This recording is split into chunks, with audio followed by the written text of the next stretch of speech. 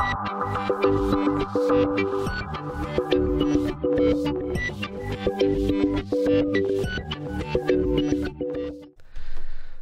everyone, welcome back to the channel. Today we are looking at pivot tables, and in particular a little frustration that comes along with pivot tables is when you select your fields and there is no data associated with that combination, it comes up with these blank cells. For example, we have some salespeople on the left, which we have dragged in as the full name into the rows. We've got the type of vehicle that they're selling across the top and the number of vehicles they've sold within the body of the pivot table.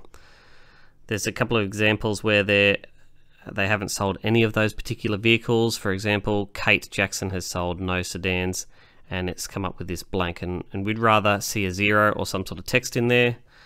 So very simply to do this, a couple of simple steps is right click somewhere into the pivot table itself, go down to pivot table options, and within here there's a bunch of different tabs you can choose from. We are going to choose layout and format, and within there's an option for empty cells show.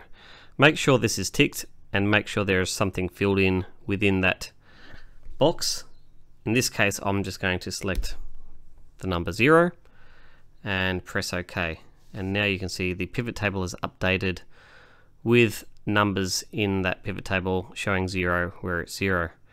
If you want some sort of text, and there's cases where you'd rather see text rather than the number 0 itself, simply right click again, go to pivot table options, and within this section for empty cell show you can simply type in the text that you'd like to see. In this case I've typed in no value, and you can press OK. Very simple step, fixes up a frustration that we all find. Make sure if you like what you see, click that like button, subscribe to the channel, and hopefully this has helped you out. Thank you.